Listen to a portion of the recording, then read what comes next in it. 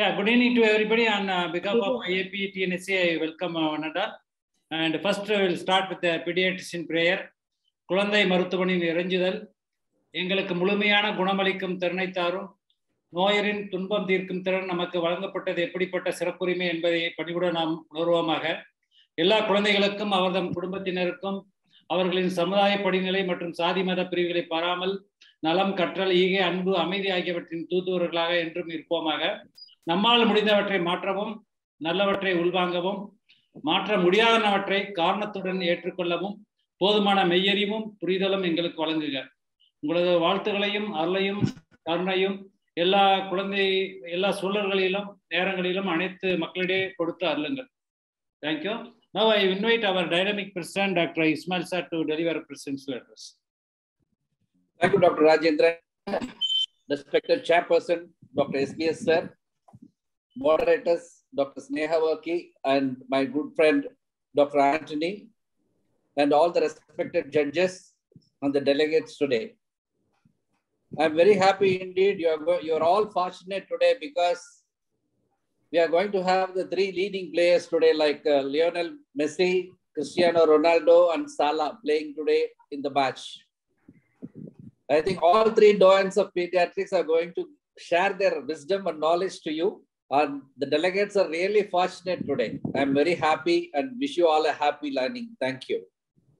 Thank you, sir, for your nice words. On behalf of IAP TNSC, it's my duty to introduce our chairperson, Dr. S.P. sir. Yes, Balasubramaniam. He's a medical director and at Kanji Kamakodi Child Trust. And Suryanake number torch adikiramari ayiro. Adanaale I knows everybody and need not have introduction. And I welcome S.P. sir. And I welcome today's moderator, Dr. Sneha Varki. She's a professor of pediatrics, Christian Medical College, and she has done a lot of studies in cystic fibrosis also, and a lot of publication regarding this one. I welcome Dr. Sneha. I welcome Dr. Anthony Terence. He's consultant pediatric pulmonologist and leading pulmonologist in Coimbatore. And his interventional procedure, he's doing a lot of interventional in pediatric pulmonology. And he's currently is GKNM Hospital and Coimbatore. And I welcome today's judges, Dr. LLRC Madam, Bala Shankar, and Dr. Janesh Shankar, and PRC sir, and Dr. Srinivasan sir from Pandi. And I welcome today's postgraduates from Kanjigamagadi Child Trust Hospital, Dr. Anvita and Dr. Manoj and Vamsi. And they definitely today this will be a good presentation and under the leadership of Dr. S.P. sir. And I welcome all the judges and as well as the delegates also. Now I request our chairperson, Dr. S.P. sir, to tell a few words and followed by we can start it. Thank you, Dr. Rajendran. Good evening to all of you. Today, actually, one of our postgraduates, Dr. Anvita, is going to discuss a case. We are very fortunate that we have two, I would say, middle order experts, one from CMC Vellore and one from Coimbatore, Dr. Sneha and Dr. Anthony, to carry on the discussion. I would not interfere much because I want the wisdom of these two moderators to percolate to the younger generation who have listened to me time and again. I do not want to bore them again. I will come in only if it's only when it is absolutely necessary. So it's over to, and the Dr. Anvita, who's going to discuss the case, has discussed this case with me because several times it will be very natural if these two experts discuss the case and take this forward. Over to Dr. Anvita, Dr. Sneha and Dr. Anthony Terence. If you have anything to say to begin with, if you have any particular plans, you please let us know before Dr. Anvita starts. Welcome Dr. Sneha and Dr. Anthony Terence. And of course, Dr. Anvita, Manoj and Vamsi. Anvita, please share your slides. No. Dr. Sneha is about to talk, Rajan. Yeah, Sneha, please. No, nothing. Thank you very much. I think we'll go straight to the case and then discuss. Thank you again. Dr. Anthony. Yeah, I think we'll go to the case. It's a privilege to be under Dr. SPS, and I think he will also, shower his wisdom today on this particular patient. Yeah. Dr. Anvita, please share your slides. Anvita. Yes, sir. Yeah.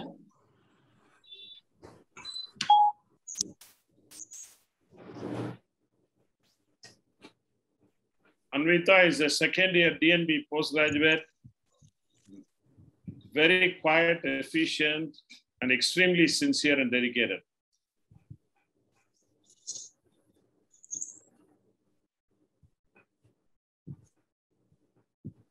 A great privilege indeed. Start your presentation. Start. Yeah. Good evening, everyone. Today I am presenting a case of infant presenting with skin rash and cough.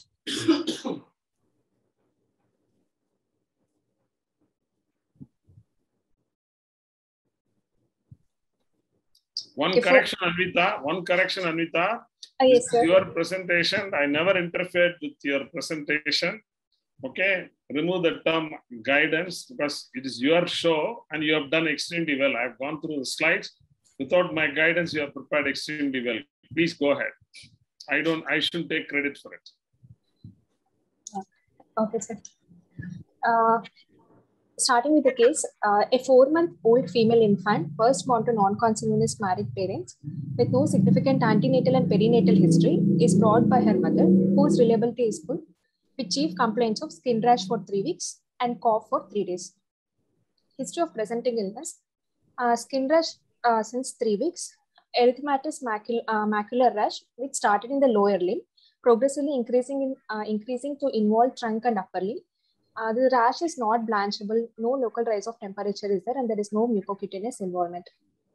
Cough is there for 3 days, which is sudden in onset, not associated with noisy breathing, no diurnal or postural variations, no aggravating or relieving factors. The child was first initially treated on OPD basis with topical steroids. In view of increasing skin rash, she was admitted and evaluated for the same. There was no complaint of fever, no history of vomiting or regurgitation of fits, no history of drug intake, no history of allergy, no complaint of similar illness in the past, no complaint of jaundice, no complaint of diarrhea. There was no history of previous hospitalizations. Antenatal history, registered and immunized case, no history of maternal illness or infections or drug intake. Natal history, she is a normal full-term delivery, cried immediately after birth. Birth weight was 2.7 kgs, no history of NICU admissions. Postnatal history, started breastfeeding within 2 hours, passed urine and meconium within 24 hours, exclusively breastfed for 4 months. Developmental history, she has attained social smile and neck holding. Family history, it's a non-consanguineous marriage, first by birth order, no family history of TB. Immunization history, immunized till age according to IAP schedule. General examination, baby is alert. There is erythematous skin rash present over lower limbs, trunk and upper limbs. Anisarca is present. No pallor, icterus, cyanosis, clubbing or lymphadenopathy. BCG scar is present. Anthropometry wise, weight is 5 kgs with falls. Anvita, sorry to interrupt you. I think it's fair that at the end of the history, Dr. Sneha and Anthony would certainly would like to analyze the history along with you and perhaps want more details. Is that all right, Dr. Sneha and Terence, or you want to go ahead? No, sir. We'll actually stop in the history and discuss and then proceed further. Yeah. Anthony, go ahead. The history was quite good. And what was the chief complaint that brought the patient to the hospital or to the clinician? What was the chief complaint? So the chief complaint was skin rash, sir. Skin rash since 3 weeks. Initially, it was there only in the lower limb, and it was gradually increasing, involving trunk and upper limb. Okay. And you said, what kind of rash is it? Is it an erythematous rash? Yes, sir. It was a macular erythematous rash, which was not blanching on pressure and non-palpable, sir. Okay, and predominantly involving, you said, the lower limbs, but anything on the floor, the face? No, sir. Initially, it started in the lower limbs and it gradually progressed to involve trunk and upper limbs. And when you got the history, what are the things you will think about when you hear such kind of history about rash? What are the things you want to explore further from the history? First, I'll ask for the complaint of any fever, sir. Coexisting fever along with the skin rash. Okay. Therefore, in case if there is fever, you will be thinking about an infectious cause, as a reason for the rash. Yes, sir. And if it is with fever, what are the things you'll ask? Here, there is no fever. Probably, what are the things we'll consider this? If it is an infectious cause, this infectious cause. Any viral infections, sir? Probably we will ask about any contact, if it is a chicken pox or some other, exaggerated illness. Probably we think about any contact with the family or anyone, coming to the house. That will be. Your voice is not very clear. There is some echo. I don't know whether you're using this thing. Yeah. Hello? Hello? No, it's okay, Anthony. It's okay. It's fine. Yeah, here it's not an infectious. What are the things we have to think about in this particular rash, especially if it's associated with the cough? Viral exanthems, sir. No, we actually already discussed, viral exanthems. Definitely, if there is a viral exanthem, there might be a contact, and you can also get in bacterial infections, like staphylococcal infection, all those things in this particular age group. That will be one of your differential diagnosis if there is any fever. Therefore, infection as a cause for rash, we have discussed. What other things, non-infectious causes in this particular age group? Vasculitis is a possibility, sir. But as vasculitis, you don't see much, but it might be a rare cause. I have not seen much of vasculitis in this particular age group. But what are the things like non-infectious cause for the rash?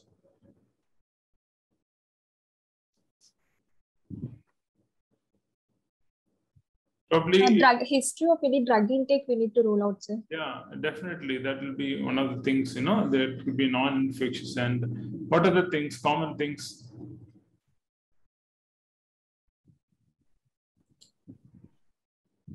It could be something, could be an atopic rash. That's something we commonly see, like atopic rash. Please come across a condition called atopic dermatitis. Yes, sir. Yeah.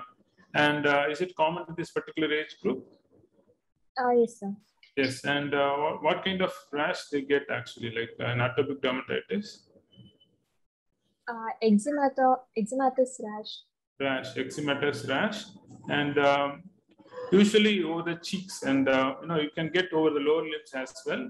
And older kids can complain of itching, but this age group they will be very irritable if they have atopic dermatitis. Therefore, that's one thing we have to keep in mind, atopic dermatitis, because the child having cough. And in case if you think about atopic dermatitis, what are the history will ask?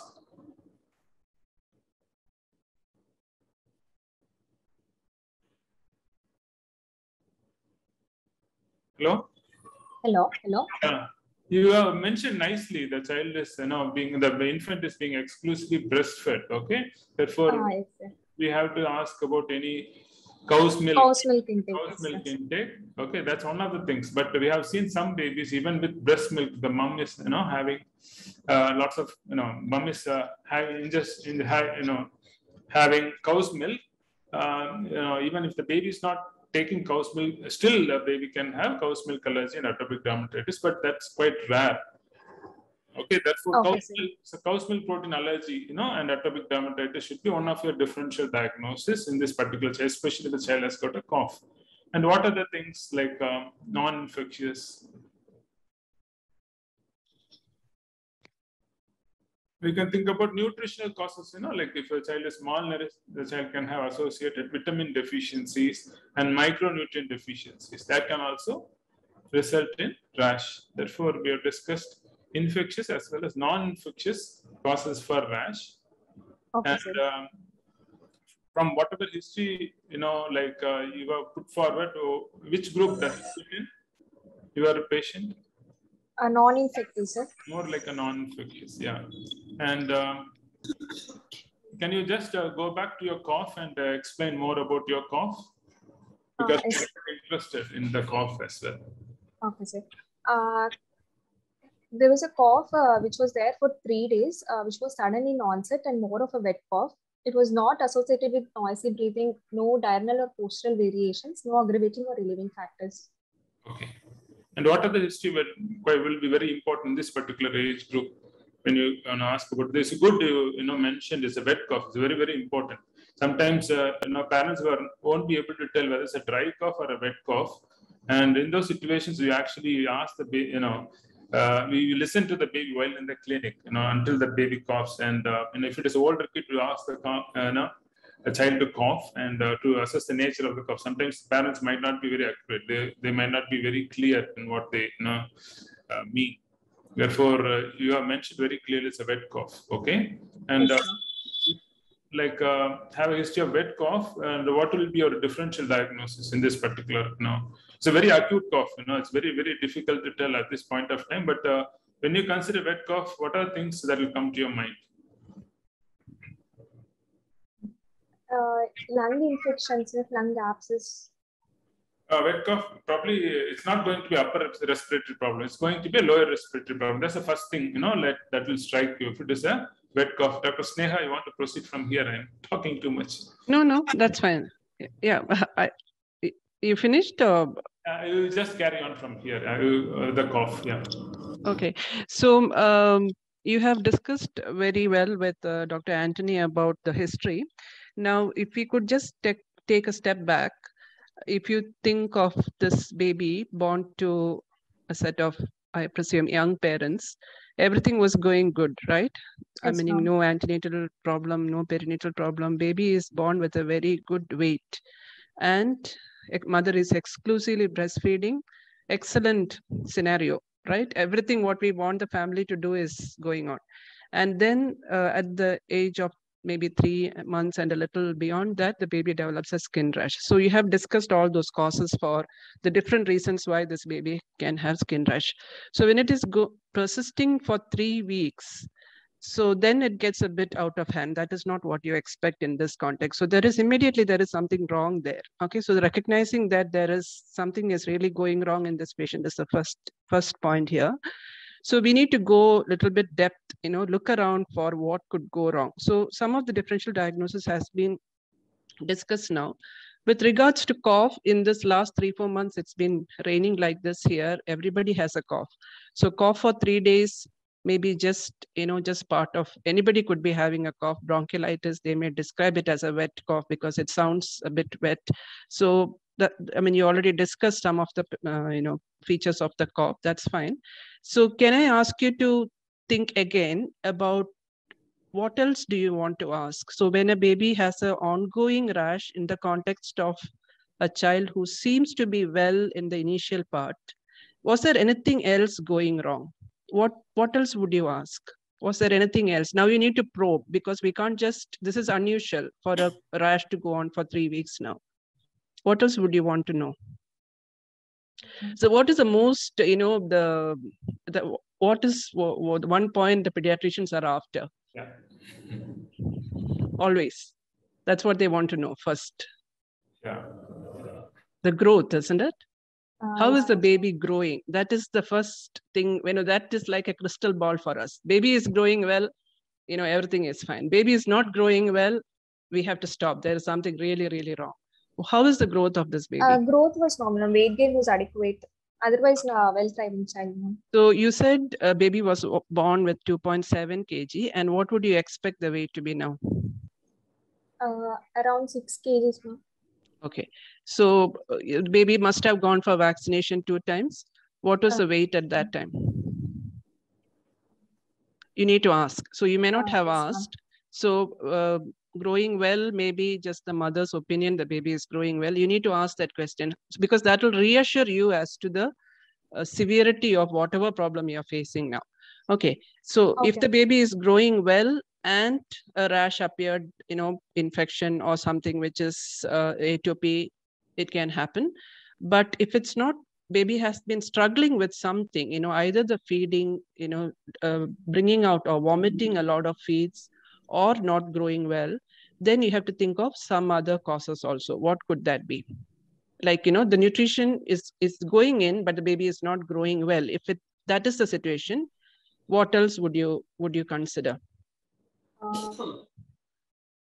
Since intake is good, but still some malabsorption may be possible. Okay, malabsorption or the utilization is not, either it's not getting absorbed or it is absorbed and it is wasted in some way, right? So that is very important. So inborn errors of metabolisms also can present with rash. Some typical rashes can be there. So this is very important. The nutrition, how the baby has been growing, how is the sleep of the baby? Is there excessive crying, irritability, you know, any of, so now we have to probe further, because we can't just go by what the mother said, just two problems. I mean, I got a glimpse of your examination because you said there was edema. Looks like mother hadn't noticed that. So Yes, so mother is missing a few things in the history, some things she hasn't brought out. So it's for you to probe. And also, if you have done the examination, if you got a clue, that's for you to probe now, because once you get past this history, you don't have a chance to come back here. You can't come back and explain or tell us, you know, by the way, this was there or this was not there. So whatever you got from the examination, you can bring it to perspective here and give us more history of it was there, it was not there. So, yeah. Anything else you want to say now? So, I mean, I just saw your first slide. So there were some important points there. That's why I'm taking you back into the history now again. Okay. You want to, can you show us the first slide? Yes, first slide in the examination, yeah.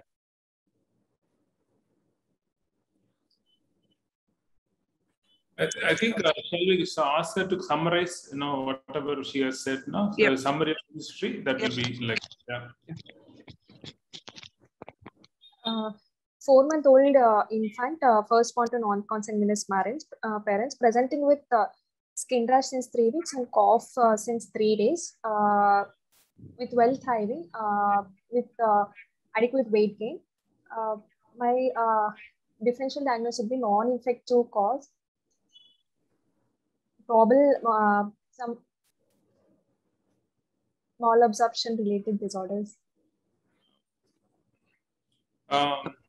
You like weight, are you happy with the weight? Like because this slide is examination slide, we just want to know what is you know, it's not a very chronic illness. It's like from history, it's like more of a, you know, 3-week illness, and previously, you know, everything seems to be okay. But it's a very important, you know, even though the history might not be say it's chronic, the impact on growth and development will definitely tell you whether it's a chronic problem or acute problem. And are you happy with the weight? You know, whenever, you know, like happy with the weight, parents say, like, you know, because this is the first baby, sometimes it's difficult for them to compare with the other baby. If they already have, you know, babies, probably they can compare with the previous sibling. But for them, it will be very difficult. But are you sure they are not concerned about the weight? Sir, actually, I think because the baby had anasarca, parents were not sure, like that anasarca weight loss or inadequate weight gain was masked by anasarca probably. Okay. But yet that was not a complaint. That's strange, isn't it? So they didn't notice the anasarca as a problem. They were only concerned about the rash. Yeah, you can go on. Yeah, that's a bit like, you know, so her history, you know, we have to, maybe her understanding of what is going on wrong, she didn't grasp it quick enough. Yeah, you can go on to the next slide. Okay. And yeah.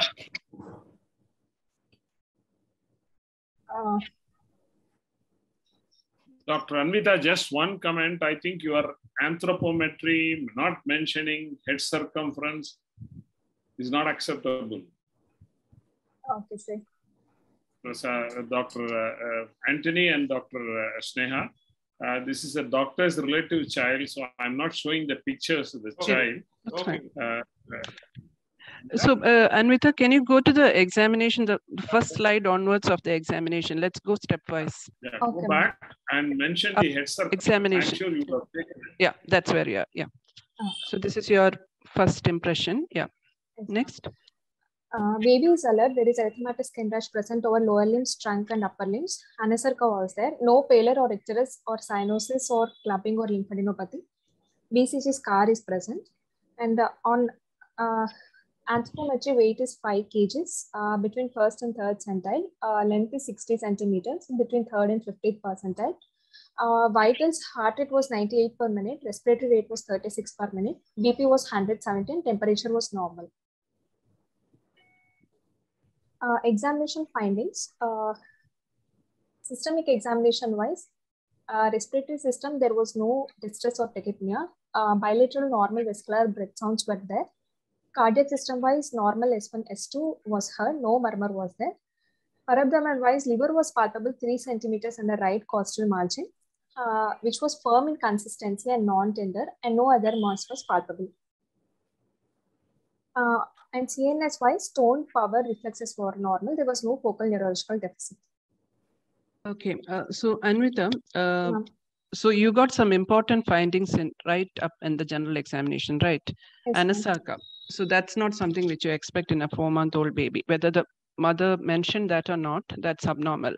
So do you want to step back and review your differentials versus what will cause anasarca in a small young baby? So because that has some implications on the examination. There may be lots more to examine pointedly. Like, you have to look for these features if you find anasarca in a baby, because that's you're taking it to a very extreme situation right now. Since anasarca skin rash was also coexisting with anasarca, probable Langerhans histiocytosis would be a differential diagnosis, ma'am. No, yeah, that's one of the things. But what are the common? What is the undergraduate teaching when you see a edematous baby? What are the problems baby can have? Like when you see edematous baby, what kind of edemas we can expect? Like pitting or non-pitting types. Not pitting and non-pitting, but what are the things? The conditions that will produce edema. What is the reason for edema? How can or mechanism of edema? How it developed edema? Either it could be decreased synthesis of the proteins, ma'am, or proteins can be synthesized but they are not absorbed, or proteins may be lost. Okay, that is about protein. Any other reason why you can have edema?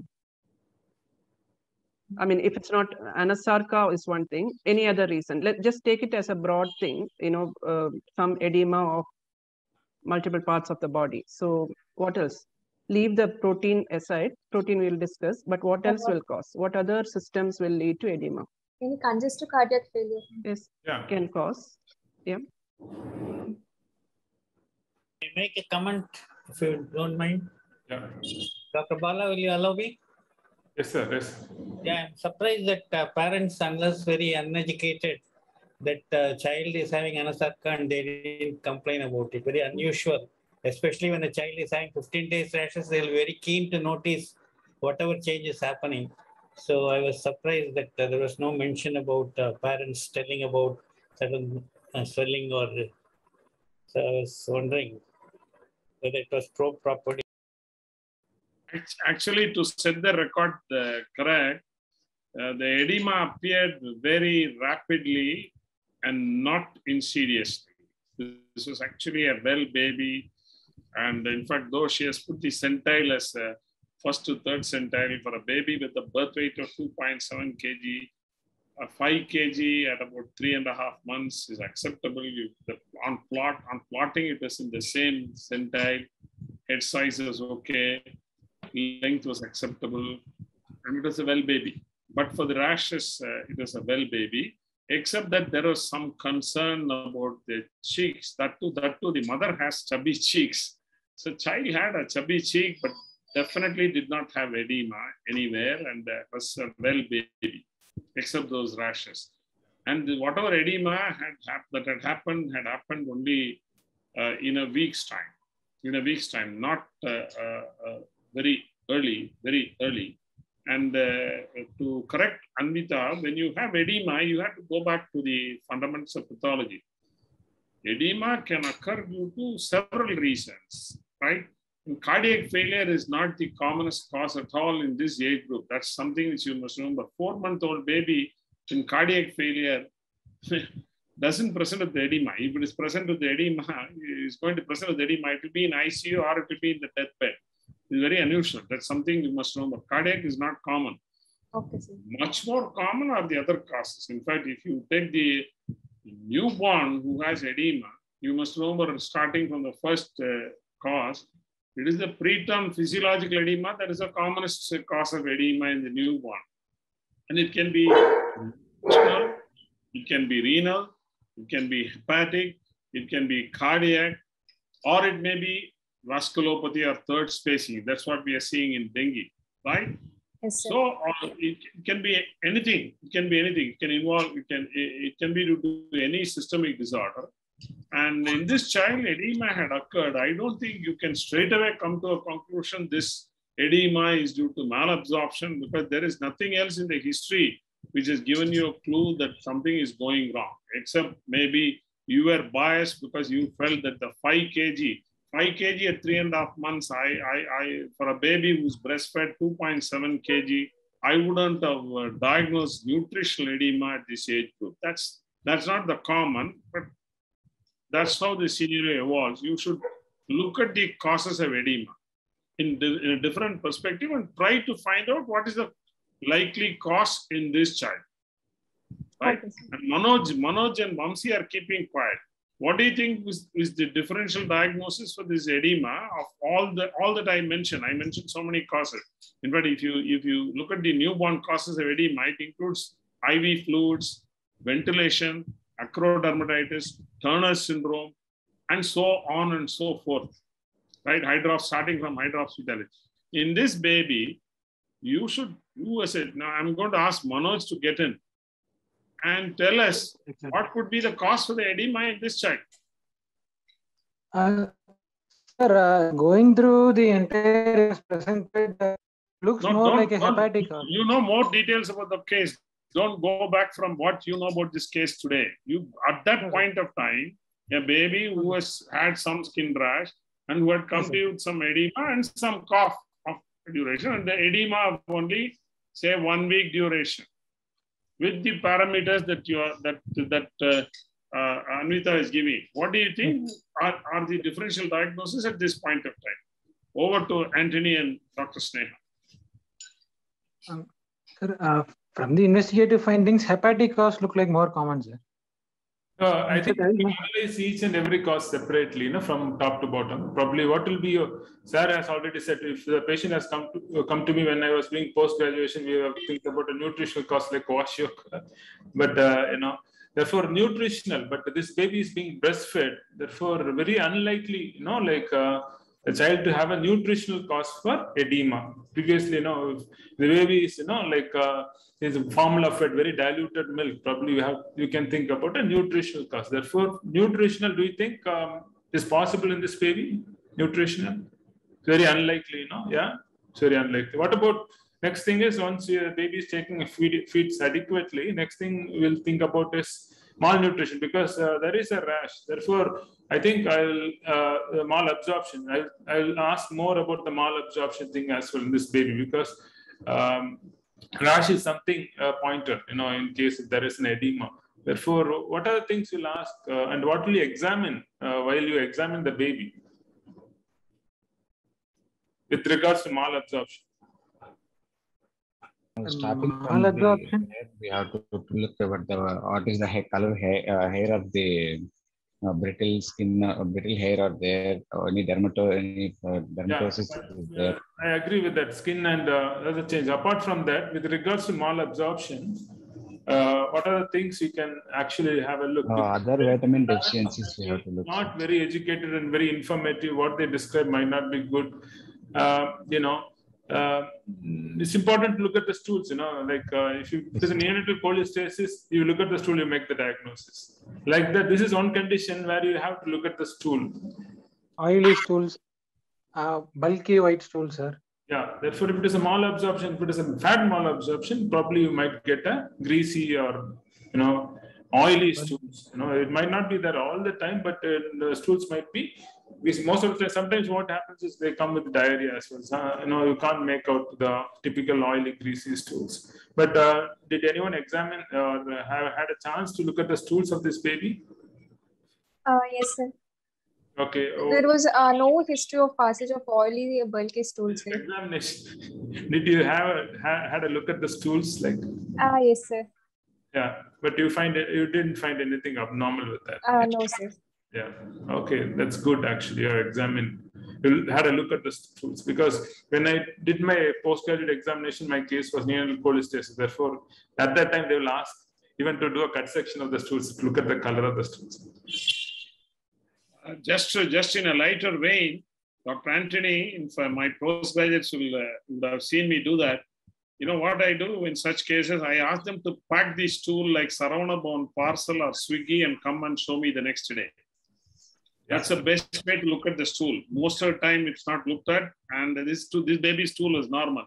Just to go ahead, see, Dr. Anvita and Dr. Vamsi, see, I mentioned so many causes of edema.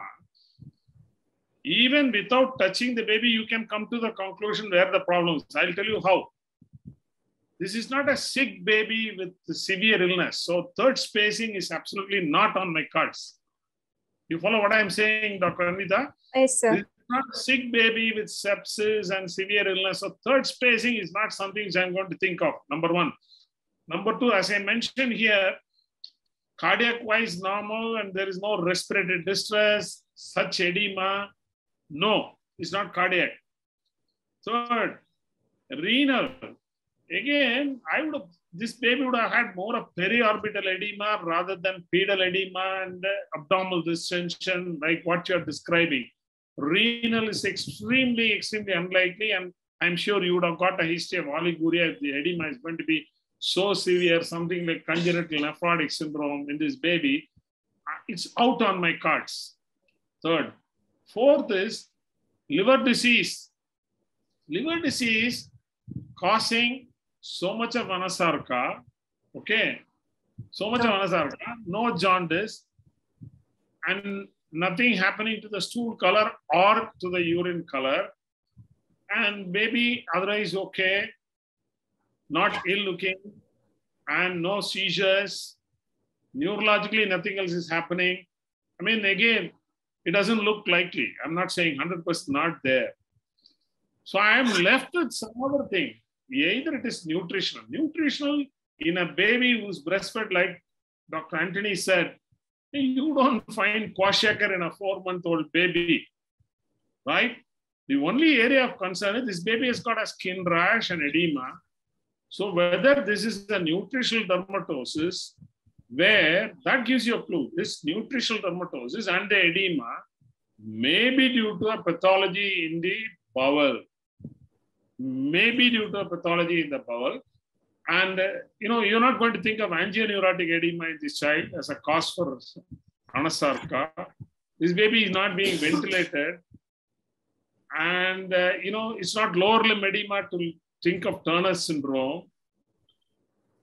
So, having put all the cards together, even here, it looks very likely that there is a problem in the bowel, in spite of the absence of diarrhea, in spite of the absence of any GI symptom, that there is something happening in the bowel which is leading to probably hypoproteinemia in spite of breastfeeding and probably leading to some nutritional dermatosis. Okay. Then the dermatosis, if you look at it, if you look at cause of dermatosis, either it is infection or allergy or nutritional or metabolic, right? So this doesn't look like atopy, exclusively breastfed infant. It doesn't look like infection. It doesn't look like a metabolic disorder so far because nothing else seems to be happening. So I think again, nutritional comes in here. So nutritional dermatosis, anasarca, the culprit must be the bowel rather than anything else. Over to Sneha and Anthony. I missed the discussion a bit because I got signed out. Anthony, please take over. I'll come in when I have gathered where we are. Yeah, I think you sir, SPS sir, you explained everything in very detail. Actually, next thing I was about to tell that without jaundice, like the child is very unlikely to have a hepatic edema. We are not seeing anectic jaundice and hypoalbuminemia edema. It's very very very rare actually. And as you said, renal will be very obvious, and the edema progression will be first from face to tummy and then legs. Therefore, very unlikely to be a renal or hepatic problem. Nutritional, being breastfed is very unlikely. Therefore, I think everything points towards some intestinal pathology. Yeah, I'll invite the presenter to proceed further. Yeah. Okay, sir. Go ahead, Anvita. Yes, sir. At the end of the systemic examination, summing up all, 4-month-old female infant, first born to non-consanguineous marriage, with history of skin rash since 3 weeks and cough since 3 days, and with cherubic faces, anasarca, and hepatomegaly. My differential diagnosis would be probable metabolic liver disorder, or probable Langerhans histiocytosis, or probable protein-losing enteropathy. Dr. Sneha? Yeah, so that seems to be a good differential diagnosis to work with. So suppose this baby was a little more older, like, let's say 10 months or 1 year, close to 1 year, what could be the reason for, like, if it is a protein related, low albumin causing edema and all these features, what will be the common reason? What could be more possible if the baby was older?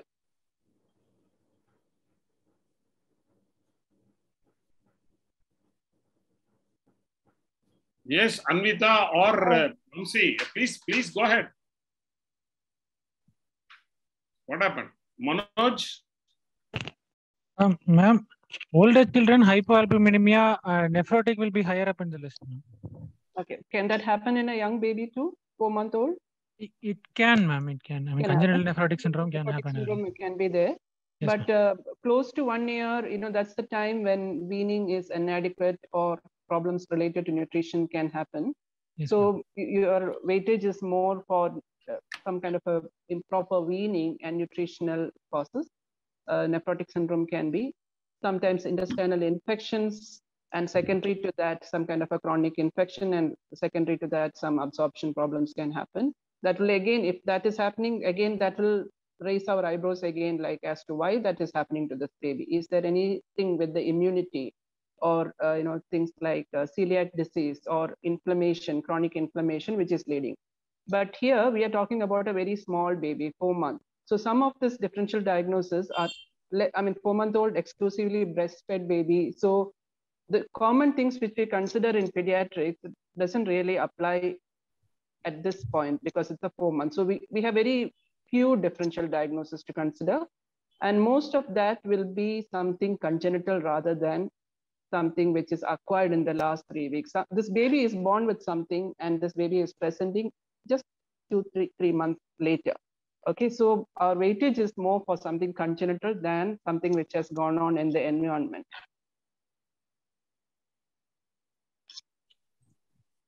Yes, ma'am. Please go ahead, Anita. Yes, sir.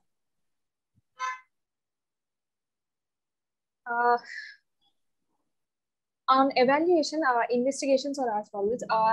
Hemoglobin was 7.2 gram per deciliter. Total leukocyte was 10,300 with a neutrophil count of 38 and a lymphocyte count of 59. Platelet was 3.74 lakhs. CRP was negative. Total bilirubin was 0.4 with a direct component of 0.4. SGOT was 72. SGPT was 54. Albumin was 2.1 gram per deciliter. Serum alkaline phosphatase was 415 with a GG2 of 211. PT was prolonged more than 120 seconds. APTT was also prolonged more than 120 seconds, and INO couldn't be calculated, and renal function tests were normal. Okay. Can you? Anvita, Yeah. Anvita, sorry. Yes, ma'am. This results come as a big surprise from your clinical findings because HP is 7.2 grams. Yes, So that was not obvious on your examination? No, ma'am.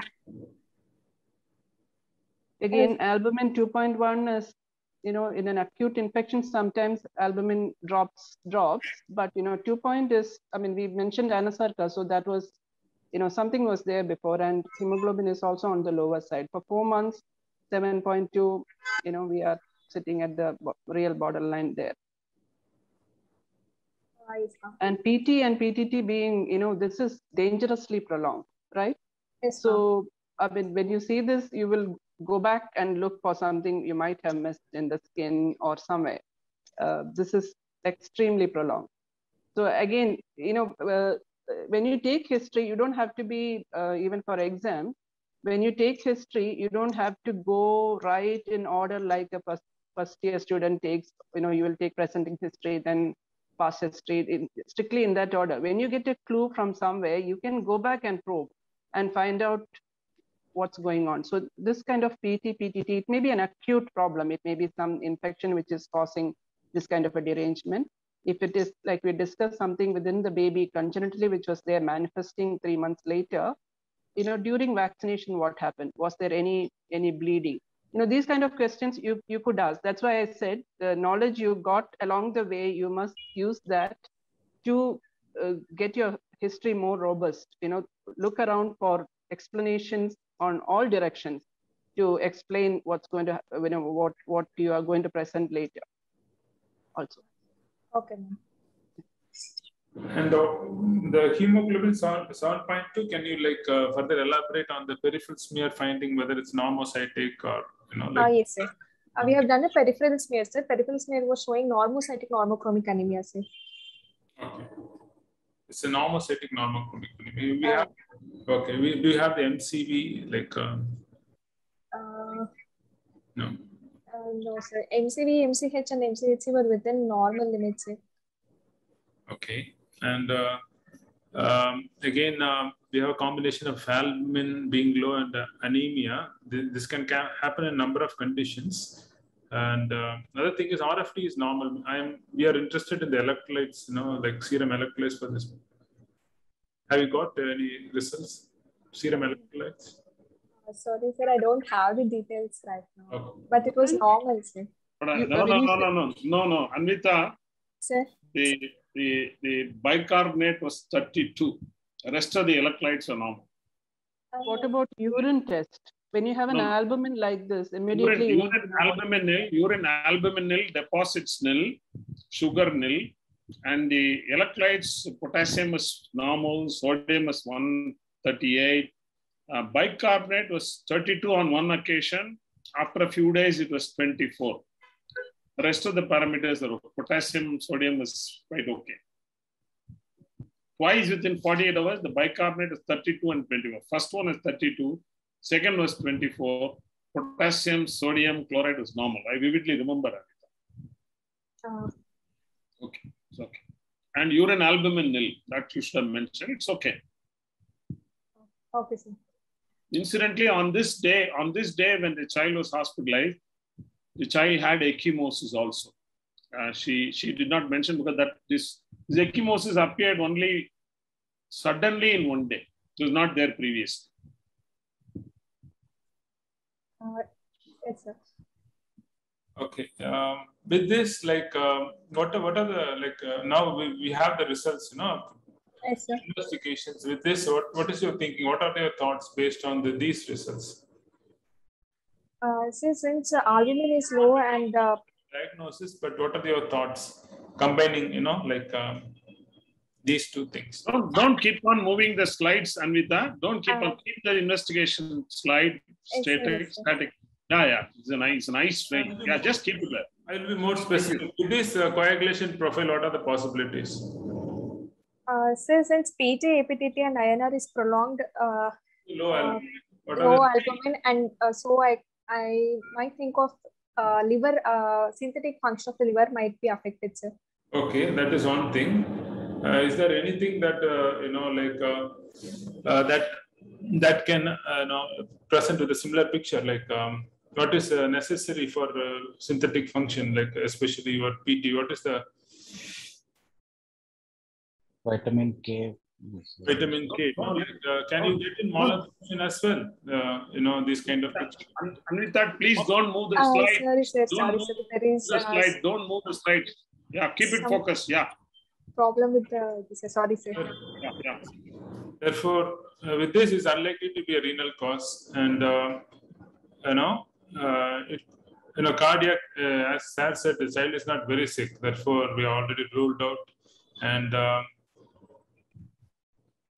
therefore, I think with this we can get only with malabsorption as well as any liver problem. Do you think there is a significant liver problem apart from the coagulation profile? Is there anything to point there is a significant liver problem? As a systemic examination was liver was palpable 3 centimeters under right costal margin, sir. Okay. But is there any change in the like firmness or anything about liver consistency you have not mentioned, and liver span? Consistency, firm in consistency, sir. Okay. Therefore, still we have an open, we can have an open mind. Like a liver problem, but it's very unlikely, as we discussed earlier, without jaundice, without elevation of liver enzymes, very, very unlikely. And malabsorption, again, we can get the same kind of picture. You can have anemia, hypoalemia, and because of vitamin K deficiency, you can get the coagulation abnormality. Dr. Sneha, your thoughts? Was there any bleeding? I mean, if you were to ask the mother more questions, what kind of questions will you ask for bleeding? Sometimes she may not have realized to mention that. What else can you ask? Ma'am, like prolonged bleeding after vaccination, ma'am, from the injection site. Yeah. And any bleeding into joints or any delayed hello. So any bleeding, GI bleeding, the stool color, whether there's any change in the stool color to suggest any intestinal bleeding, or it could be fresh bleeding also. When you have, when you have shown us this investigation CT PTT, that's extremely surprising. We weren't prepared for that result with your history, what you presented, history and your examination. Anyway, so you have to question again. At this point, you have to go back and question again, was there any swelling after vaccination? Was there any change in the stool color at any point of time? Sometimes, they might have gone for this to a doctor and received a transfusion already. So depending on what they think is, tell you upfront, when they come into the casualty, they may not remember to do everything. So already a transfusion has been given, or some medications has been given, someone has noticed anemia before. So all this you have to ask again and again. You have to go back again into the history. Okay. Okay.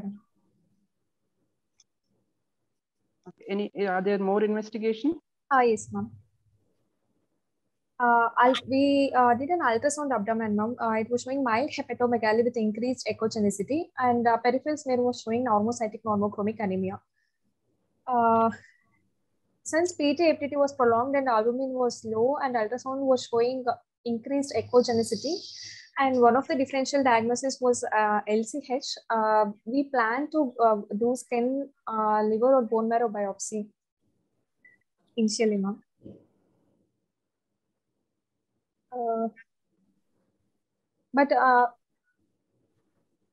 Since PT-APT was prolonged, we gave a vitamin K injection for 3 days, ma'am. PT-APT INR initially, which was 120, after 1 dose of vitamin K, PT was almost 19.6 seconds, APTT was 43.5, INR was 1.7, and after 3 doses, PT was almost normal 12.1, APTT was 29.3 seconds, and INR was 1.9.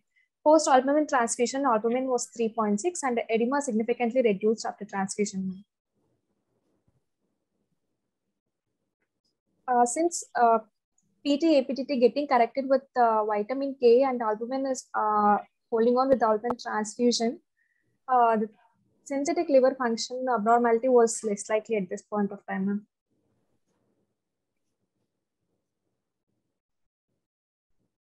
Yes. agree with that. So then what is left then? Like, other thing I wanted to ask is like, can you go back to the previous slide? Yes, sir.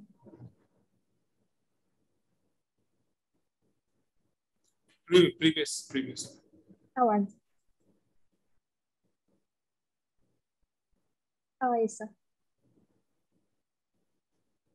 Okay. You know, I was looking at the total counts. It's not very, you know, like abnormal. Yeah. Okay, sir. Yeah.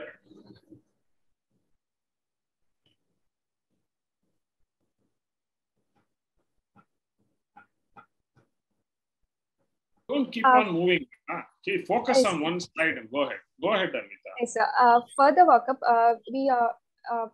pediatric dermatologist Dr. Ramkumar opinion was sought. He opined it to be acrodermatitis enteropathica's zinc deficiency, probably secondary to malabsorption.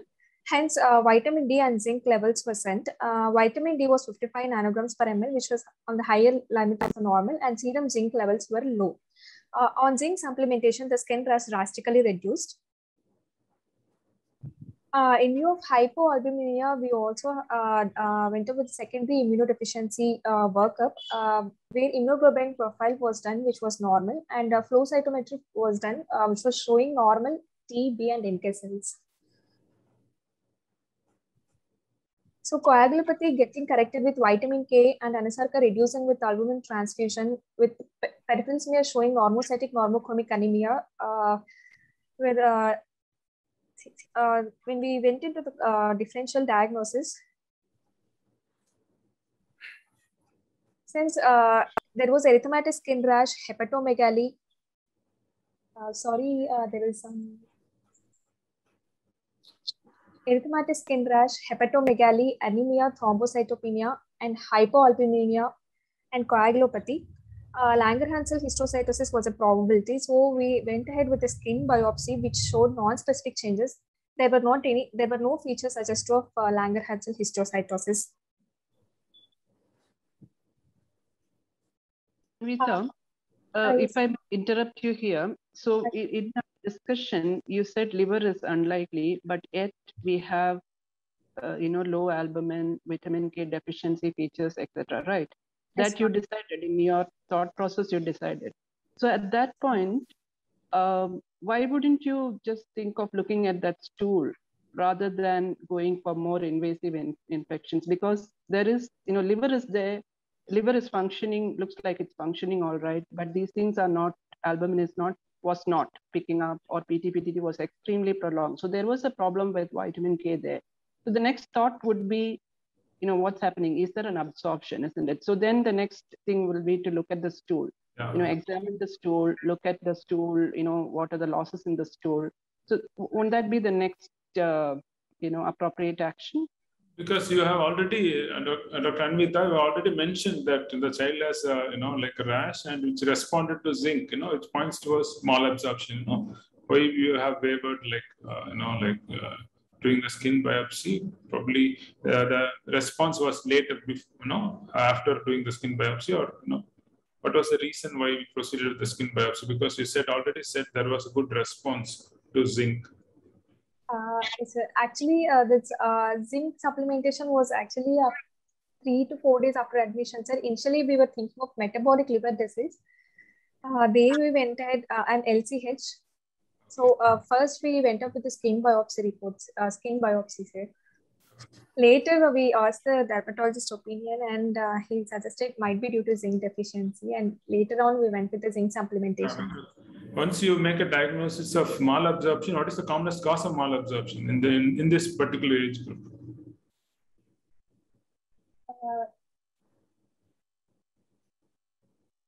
In congenital intestinal malformation, sir. Commonest cause of malabsorption in this age group is pancreatic malabsorption. Okay. Yes, sir. I think, yeah. Yeah, you can proceed further. Yeah. Dr. Sneha, you want to ask anything else?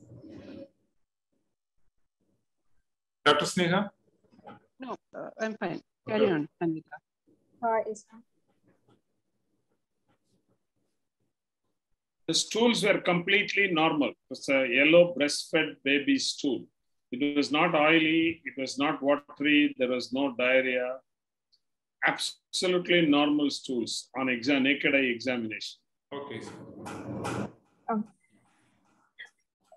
Since we thought of metabolic liver disease, we went with the off-tall workup, which was normal, and the child never had hypoglycemia, and there was no history of poor feeding or vomiting, and hair microscopy was normal.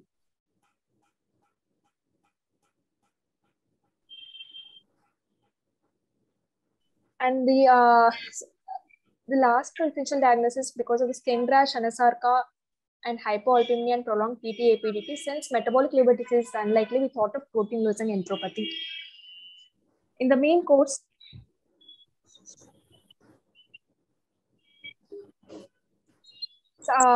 during the hospital stay, subsequently her cough worsened and she had tachypnea and distress requiring oxygen. At this point of time, we were actually in a doubt whether this... Dr. Anvita, like you said, protein losing enteropathy, you said stools are not watery, there is no diarrhea. Then why are you thinking about protein losing enteropathy? Usually they present with diarrhea, like. He said, but there was no history of diarrhea in this patient. Sir. Okay. During the course, she had tachypnea and distress requiring oxygen. At this point of time, we had a doubt whether it was an hospital-acquired viral illness or it was a worsening primary lung disease. Since the respiratory... do you have a chest X-ray? I don't know if did I miss a chest X-ray? I don't know because I was I got signed out in between. Do we have a chest X-ray to see? In the right at the beginning, along with your investigation. I don't have a chest X-ray, but the finding I have one. All right. Essentially normal except for minimal bilateral hyperinflation. There was absolutely no consolidation or increased interstitial markings. X-ray was absolutely benign. In fact, the mother had some cough and coryza and fever. We thought this child is also picked up a viral infection. That's what we thought at that point of time. X-ray is benign, absolutely benign. It didn't show anything. But I'm not sharing all those because parents are very sensitive about it. I took permission even to discuss this case with them. Since there was a worsening cough with increasing distress, we thought of an hospital-acquired infection because RSV bronchiolitis cases are common. We sent first nasopharyngeal aspirate for RSV, which was negative, and we repeated a CRP, which was negative. Initial chest X-ray was normal, but repeat chest X-ray also did not show any infiltrates. In view of increasing distress, she was put under PICU care. In PICU, her distress worsened, requiring HFNC, and a respiratory biofire was sent, which showed parainfluenza virus. And in view of persisting cough, cough swab was sent, which showed heavy growth of Klebsiella pneumonia and Pseudomonas. Subsequently, her distress worsened, and a repeat chest X-ray was done, which showed right middle lobe collapse. At this point of time, we started on chest physiotherapy and positioning.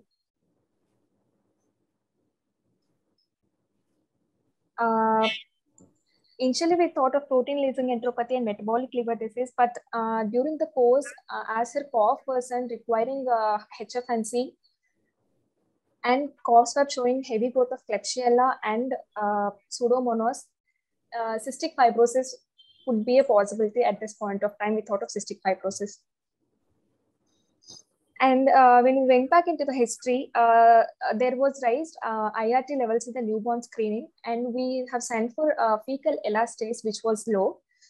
And since there was raised IRT levels in the newborn screening, low fecal elastase, though non-specific, persistent cough with distress, and hypoalbuminemia, though initial RFT was normal, repeat RFT was showing hypokalemia with metabolic alkalosis, and cough swab showing heavy growth of Klebsiella pneumonia and Pseudomonas aeruginosa. Probability of cystic fibrosis was considered, but against the cystic fibrosis was that this was a non-consanguineous marriage, and there was never history of foul-smelling bulky stools. There was no failure to thrive, and there was no cholestatic hepatitis.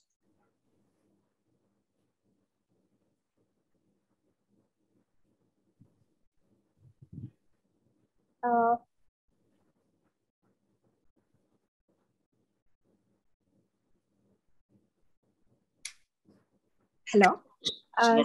Sneha and Anthony to comment at this point of time before we talk about further things. Dr. Sneha. Yeah, so I'm not sure what I'm supposed to say now, but Anvita, if I may say frankly, you know, from the beginning, I see a hesitation in you to say the word cystic fibrosis. Okay, that's just not you or any of us. It is a systematic, like, you know, elimination from our,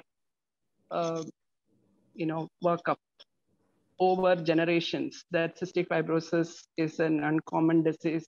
Don't talk about it. Okay, so that is why it comes in at the end. So that is not the case. If, you know, now I mean, really, like, after my postgraduates and whoever I meet, to insist and to tell them that cystic fibrosis is common in our country. Once we make that change in our attitude, cystic fibrosis become one of the diagnoses in very young infants presenting with anything under the sun. In the sense, like for TB, we have been trained, or pediatricians have been trained to think of TB, whatever the presentation is. Similarly, young babies with any problem keep CF as a differential diagnosis. This anemia, hypoalbuminemia, edema is a very classical presentation. You know that now from, because you would have read up already. And all of us have gone through this process of, you know, thinking of it a bit late. All of us, every single one of us, only because, you know, for generations we have been told that it's not a common disease. It is a very common disease. I mean, when I say common, it's not like as common as dengue. It is a significant differential diagnosis to be considered in Tamil Nadu. So that will make it, you know, the rest of the discussion. I'm just putting that there for the rest of the discussion. Okay. Yeah, for me also, like, you know, even without respiratory symptoms, any child presenting with, you know, hypoanemia, I think about malabsorption. If it is malabsorption, pancreatic malabsorption. If it is pancreatic malabsorption, is cystic fibrosis. Therefore, that's how it works, because we have had number of patients diagnosed even before they develop respiratory symptoms. Okay, therefore, like, yeah, therefore, cystic fibrosis can come up now in your differential diagnosis, Dr. You can boldly discuss cystic fibrosis also. Yeah. Yes, ma'am. Yeah, and other thing is metabolic alkalosis. That's very, very, you know, if you see a child, you know, when albumin is low, like, usually the vascular compartment, you know, will be, you know, on the lower side. Therefore, we expect some kind of metabolic acidosis, and any child having metabolic alkalosis, again, that should be high in your differential diagnosis with albumin being low. Yeah. I see. This is just an algorithmic approach for the suspected cystic fibrosis case. Indications for evaluation is if clinical symptoms suggest of cystic fibrosis, or a positive newborn screen like raised IRT levels, or a sibling with cystic fibrosis, we will go ahead with the sweat chloride testing. In infants, we can wait until more than 2 weeks, and more than 2 kg is asymptomatic. If sweat chloride test is abnormal, that is more than 60 millimoles per liter, or it's between 30 to 59, we'll take it as intermediate. We'll go ahead with the CFTR gene sequencing. And if it's less than 29 millimoles per liter, we'll take it as normal. And in abnormal and intermediate sweat chloride testing, we'll go ahead with the CFTR gene sequencing. There should be 2 cystic fibrosis variants should be identified.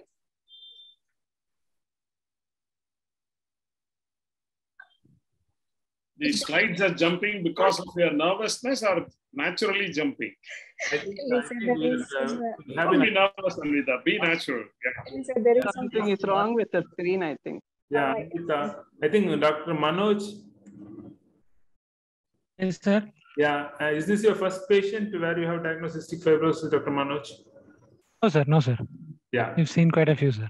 Quite a few. And can you try to enumerate what are the different presentations of cystic fibrosis you have seen and how they can present from fetal, neonatal, infant, older kids? Sir, neonatal, the common presentations include cholestatic jaundice or meconium sir. Fetal, any other indications? Any markers of cystic fibrosis in the intrauterine period, intrauterine? I'm not sure, sir. In newborn screening, we look at the IRT, sir. Yeah, therefore, one thing they usually comment echogenic bowels, echogenic bowels. Those kind of babies, you have to be very, okay, of cystic fibrosis when they are born, you have to look for their, whether they pass meconium. Yes, meconium ileus is a common presenting feature in the newborn, sir. Meconium ileus. You have seen babies with meconium ileus? Yes, sir. Yes, sir. All those babies are tested for cystic fibrosis as well? Yes, sir. I've seen one case of proven cystic fibrosis presenting as well. Don't move the slides. Don't move the slides, and Anvita. Just keep that cystic fibrosis algorithm. Yes, sir. Yeah, please don't move. Don't touch the screen at all. Just keep it. Yeah, the next slide. Yeah, just keep it there. Now, before we move ahead to the discussion, I think I would direct it to Dr. Sneha and Dr. Anthony. Few questions to you. One, what is the specificity and sensitivity of immunoreactive trypsinogen? Number one. Number two, how often you perform sweat chloride test in a baby who's 4 months old? Number two. Number three, how often you find the cystic fibrosis presenting like this so early in 4 months? In your experience, what percentage of cases you have seen present primarily with this sort of hypoproteinemia, exclusively breastfed infant, without diarrhea, surprising you? And how many cases of cystic fibrosis you have seen primarily presenting with skin lesions? These are my directed questions to two of the experts. I'm sure both of you would have seen large number of cases in India and abroad. I would request you to take up one by one these questions so that we move forward. Dr. Sneha. Anthony, you can go ahead. I think you can go ahead. You have more experience than me, Dr. Sneha. Okay. So, but you might have to remind me the questions again, but maybe I'll take the IRT, immunoreactive trypsinogen. So if you see the algorithms which are used for in newborn screening, it is not just one IRT, because it may be sensitive, but it won't be that specific to, it is not a diagnostic test, it is a screening test. So the countries which use IRT, immunoreactive trypsinogen as a test, they usually do it 2 times, IRT and IRT, or they use IRT with the genetic screening. So that is how they put that in the protocol for diagnosing. So there are various ways. We won't go into the different ways of using this. It is an algorithm, just like the algorithm you're showing on the screen here. Newborn screening is an algorithm. So if you get a high IRT level, so the high in that system, it can be either a fixed value or it can be a floating value. In some places, they say the highest 5 percentile of that day's value is taken as abnormal. So sometimes in some protocols, they say a cutoff value, 64 or 49 or something, they will take as a cutoff value. So anything above that will be checked again, and checked again meaning another IRT, or there is another test called PAP, pancreatitis associated protein, that also goes high in a CF patient. So using 1 or 2 is, when it comes positive, it's called a screen positive. Then you take that patient for a sweat test, and that is the diagnostic test. Before that, you cannot say it is cystic fibrosis. It is a screen only. Okay. So in a small baby, 4-month-old baby, you really pointed out very correctly, Dr. Balasubramaniam, it is very difficult to collect the sweat. It is not easy. So in this kind of a situation, our treatment is going to be empirical. We have to start treatment empirically, because we will lose valuable time if we wait for a diagnosis. If we suspect with any of those features you have already discussed, we start empirically and then wait for the diagnosis to be done. So that would be the protocol. And you were asking also, like, how many we have seen. Nowadays, let's say in the last 2 years, it is the babies we are diagnosing. I used to be diagnosing children before, but now I really don't want to diagnose children because we want to pick them up before they really become sick. So we are looking out for them and we are diagnosing more and more. We have numerous patients with this kind of presentation, and really we must pick up before this presentation happens. So at the first point, when they're beginning to, the failing to thrive itself, we have to start catching them. That is where we have to catch before they develop the hypoalbuminemia or the anemia or anything. So I would say if you order blood transfusion for a baby less than 6 months, you stop there and ask the question, why is there cystic fibrosis? Not cystic fibrosis as the cause, but keep it in your differential. Don't be hesitant to consider cystic fibrosis. If you write blood transfusion order, unless there is baby has been bleeding or some kind of a disaster, something has happened. Not in neonates beyond the age of 1 month. If you're investigating for diarrhea, pneumonia, that you must consider cystic fibrosis also. If you're seeing hypoalbuminemia along with anemia, if you just look at your computer screen or your test reports the patients bring, anemia is there along with that, albumin is low. Stop there, consider CF also. Don't hesitate. Like, oh, this is such a rare disease. Don't have that attitude in Tamil Nadu. Keep that CF is as possible as any other disease. Because this age group, 1 month to 6 months, there are very few things which can go wrong when they are well fed, directly breastfed, and they're under the care of the mother. Very few things which can go wrong. And CF is definitely one of them. So if you don't go with move that, the slides a bit. Don't move. Don't distract. Don't move the slides. Don't or close it. Otherwise, close it. It's distracting. Madam is talking. Yeah. So please go ahead, Dr. Sneha. Sorry. Okay. So now I don't remember. Was there one more question, sir?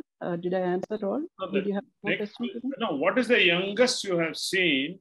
That is number one. What percentage of patients you have diagnosed in your center have presented with a protein-losing enteropathy or a malabsorption without primary serious respiratory manifestations, without neonatal meconium ileus, etc. That's what I wanted to know. How common it is in your experience. Yeah, so the thing is, by the time they come to the hospital at the 3rd month or 2.5 to 3 months to 4 months, that is the respiratory is what brings the patient to the hospital. So we will see only after the first bronchiolitis or some respiratory. We are really looking out to catch them before that, but unfortunately, we are not able to, because what brings them to the hospital is the respiratory. And they have all these features. So very, very rarely, we have caught them before that, though we are looking out for that. So, you have to do newborn screening for that. Or you have to catch them when they are failing to thrive in your immunization clinic and think of CF as a differential. But, there are so many differentials for a failing to thrive baby at 6 weeks or 10 weeks. There are some more, not just, but keep this also in mind. So truly, I must admit, maybe just 1 or 2 patients before the first respiratory symptoms started, I caught them at that point. It is 2 months or 2.5 months, and our average age was 1.5 months, 2.5 months in our group of infants of 20 cases, which we published recently. We have about 30 or 35 less than young infants we have diagnosed. The average age is about 2.5 to 3.5 months. But still, the respiratory symptom had actually started. That is what will bring them to the hospital. We have had babies coming with this kind of just malnutrition, anasarca, kwashiorkor type of features. They would have had the respiratory symptoms somewhere else, and they would have diagnosed and then come to us. So maybe at that point, there was not respiratory, but respiratory had already happened to them in another hospital, maybe. So this is a common presentation in cystic fibrosis. Yeah, and Anthony, what about your experience, Anthony? Sir, like as you said, the IRT, the sensitivity is quite good, sir, but you have to be aware that in children with meconium ileus, IRT can be falsely normal. And therefore, in meconium ileus, you can't go by IRT. Therefore, you have to do other investigations as well. So regarding the specificity, it's not very specific test. Therefore, we do a repeat IRT, and if it is elevated, then go for further testing. And regarding the presentations we had a similar. Just 1 minute, Dr. Anthony. How useful is IRT beyond the newborn period? Sir, actually, we are not doing IRT. These are patients referred to us by neonatologists who do IRT and regularly. We don't do IRT as such.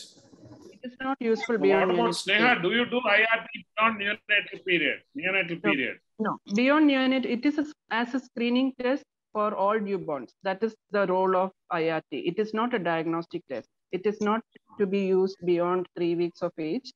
Even less than, see, when at 3 weeks, if you're suspecting, you must do the diagnostic test, not the IRT test. But if the first IRT was done and you want to counter check it, you can go up to 3 weeks to repeat it. But beyond that, that's not useful because we don't know the cutoff values. And many external influences may affect the IRT. So that is not validated to use beyond that age. Yeah. And other thing is the fecal elastase. Fecal elastase, I find it very useful for making a provisional diagnosis, because even if you don't have a sweat test in centers where they don't have any test for cystic fibrosis, you can even send a stool for testing to another center. Is done as ELISA method. It's not very 3,500, but it's 90% of cystic fibrosis patients have pancreatic insufficiency, and normal pancreatic elastase doesn't rule out cystic fibrosis, but most of the times we find this pancreatic elastase being low. But you have to be very careful when you do a pancreatic elastase on the loose stool, you get a false low values. Therefore, whenever you send for pancreatic elastase, the stool has to be formed. Therefore, you have to make sure child doesn't have diarrhea. Therefore, if a child has a typical phenotype of pancreatic elastase is low, we usually start empirical therapy for cystic fibrosis. That's another test that's quite useful for places where they don't have sweat testing. And regarding young babies, apart from pancreatic elastase, sometimes we are not able to do sweat tests for small babies weighing less than 5 kg. Sometimes it becomes difficult to get the sweat. In those kind of babies, I usually do a pancreatic elastase, and I think Sneha is doing a program, study. Therefore, they are doing the genetic testing for free. Therefore, we do a pancreatic elastase, and if we think we are not able to get a sweat, we then directly send for genetic testing. Again, it's better to do a complete mutation analysis rather than doing panels, because we don't know exactly. When you send for genetic testing, don't send for panels. If they are doing few mutations, the chance of missing cystic fibrosis is very high, because we don't know exactly what kind of mutation we have in our Indian patients. Therefore, whenever you send for genetic testing, we have to send for complete mutation analysis, not for panels. That's another thing, because when we get the mutation panel thing, if it is negative, then probably we should not tell that the child doesn't have cystic fibrosis. And regarding the presentations, as you said, we have quite a few presentations in infants, like with meconium-ileus, and then protracted bronchiolitis, just like what your patient had, like protracted bronchiolitis. Usually bronchiolitis has a natural course, usually settles down the second week, but children who have small airway disease, which is not improving, after 2 weeks, definitely we have to consider cystic fibrosis. And other thing, I think Sneha will agree with me, babies who are becoming lethargic during summer season and presenting with, salt losing crisis, they present with, dehydration and metabolic alkalosis instead of acidosis. Therefore, any child during summer season dehydrated, we expect metabolic acidosis. If they present with metabolic alkalosis, again, it's a red flag sign. That's another thing. And I had one patient who presented similar to your patient, sir, with acrodermatitis enteropathica. The patient was, coughing a lot. Actually, the provisional diagnosis by the referring pediatrician was pertussis, because the cough is like that. I have a video of that as well. Therefore, with anasarca, pertussis is like cough with anasarca and acrodermatitis enteropathica. This is, and we had a couple of patients who didn't have cough. Before that, they had malabsorption presented like this. Therefore, it's not necessary these children should have cough. Therefore, malabsorption, pancreatic malabsorption, cystic fibrosis, unless proved otherwise. And older kids, as we see, they can present with the typical wet cough, suppurative lung disease, clubbing, that kind of presentation. But I think most of these children can be picked up unless they are, atypical. They can be picked up in the first year, and earlier the better. Yeah, very well said, both of you. I must compliment both of you for sharing your rich personal experience. Because as a general pediatrician, I would share what I have seen. One, the garden variety cystic fibrosis presentation is that of a child who has a recurrent V's or recurrent LRI. And the moment you see the child, you see clubbing, and you find the child is failing to thrive. That's the most common thing I have seen. That's number one. Number two, the next common presentation, as Dr. Anthony put it very rightly, is that of a child who gets admitted with an LRI, in whom we are not able to wean off oxygen, and we do some virus tests and we draw blank and we don't know what to do. And at that point of time, we start looking at the growth centiles carefully. We start thinking of a mucociliary disease, and then we go and get the diagnosis. That's number two. Number three is some intestinal problem. It may be obstruction in the newborn period or even later on, or it may be, in fact, I have seen a child who had intractable constipation, who had clubbing. Ultimately, I thought this is going to be something like celiac or something like that. Ultimately, it turned out to be cystic fibrosis. Fourth, it's a Bartter-like presentation. I think that is where we general pediatricians should be careful. Child comes with failure to thrive, polyuria, everything looks like Bartter. Then you start looking at the nails, there is some clubbing. And in fact, I had one child who had a Bartter-like presentation. The moment the child went out of the intermediate care ward in the ICW into a non-AC room during April, the next day the child became dehydrated. We put him back into the AC ward, everything returns normal. Ultimately, it turned out to be cystic fibrosis. Mind you, the child never had a cough any time in the life. It turned out to be cystic fibrosis. The last presentation is something related to malabsorption. And like this, in fact, even in my wild dreams, a breastfed baby weighing 5 kg, not having diarrhea, not having oily stool, only skin manifestations, I would never have dreamt of this being cystic fibrosis. And in fact, we were looking at all the time LCH, we were obsessed with LCH. In this case, we actually had a dilemma what to do. In fact, we had a team discussion with the gastroenterologist. And in fact, I almost sat on his neck and told him, you have to do an endoscopy to, in fact, our primary diagnosis at that time was some congenital abnormality, because at that point of time, respiratory manifestations were not severe. And we knew this is not liver disease. We thought this could be lymphangiectasia or an anomaly. And in fact, the gastroenterologist also felt that this child could have a problem in the gut as well as in the liver.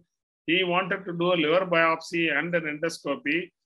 Thank God we decided against it. We only decided to wait and send the exome sequencing based on the immunoreactive trypsinogen. And we had to painfully wait for about 2 weeks. Ultimately, the gene sequencing is classical of cystic fibrosis. We didn't even do sweat chloride test because we thought the interpretation is going to be dicey in a young infant. We didn't proceed further. Ultimately, a diagnosis of cystic fibrosis was confirmed in this child, much to the agony of the parents.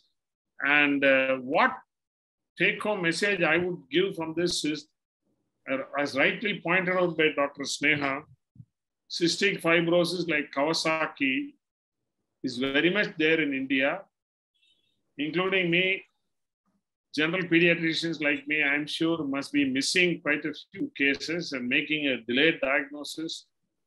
We should be on the lookout for the possibility of cystic fibrosis. We should think of rare presentations. In fact, Dr. Srinivas, my colleague gastroenterologist, actually we had an adolescent girl who was diagnosed as cystic fibrosis.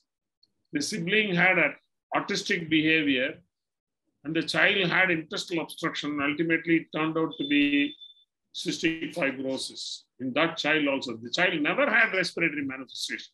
I think the possibility has to be thought of. It's not a disease of Europe and Asia. Thanks to experts like Sneha and Anthony Terence working on such diseases, the prognosis should hopefully improve. Over to Dr. Sneha and Dr. Anthony Terence. It's already 9:01. Dr. Rajendran has sent a message. It's time up. I look forward to your final comments from your experience, both of you. Just one point, Anvita, you had mentioned, consanguinity was not there, right? Yes, ma'am. So as a point against CF. So I've actually stopped asking for that history altogether in CF, because you don't need to get consanguinity at all, because why it's a very endogamous marriages. That means the marriages are within the community. So in Tamil Nadu, Tamil speaking, a certain community will marry only within the Tamil speaking, that community, isn't it? Mostly any community you take. So over generations, this has been going on. So wherever the mutations are there, it is getting concentrated generation after generation. So, I mean, everybody is consanguineous by default. Just that we don't know how we are related. We are all consanguineous by over generation now. So, in our list also, there are very few consanguinity. Many are non-consanguineous, and they have homozygous or heterozygous mutation, even homozygous mutation. So that won't be surprising. So just wanted to tell you about that. Okay, ma'am. And in fact, in this child, the parents are not only non-consanguineous, they also had a love marriage, actually. They are Tamilians, absolutely not related anywhere. That's a very good point you had mentioned. I think presence of consanguinity, neither does it confirm cystic fibrosis, or does it exclude absence does excludes cystic fibrosis. That's a very good take-home point. I think we should start thinking of the possibility of diagnosis. Dr. Anthony, you have any more comments? Yeah, sir. Another thing which I missed out is the first patient which I diagnosed cystic fibrosis was an interesting coincidence that it's an infant who presented with acute severe wheeze, actually. The child was presented with respiratory failure. We have to intubate the baby on arrival, and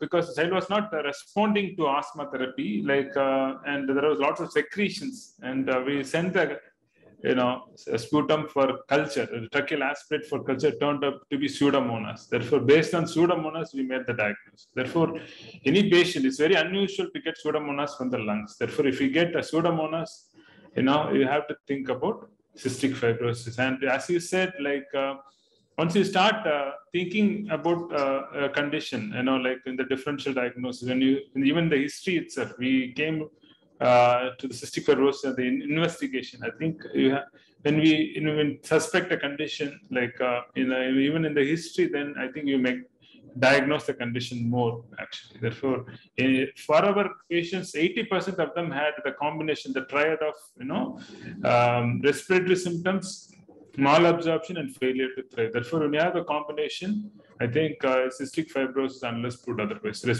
protracted or recurrent respiratory symptoms, failure to thrive, in combination, when you explore only, you get the malabsorption part. Usually it's the recurrent or protracted respiratory symptoms with failure to thrive.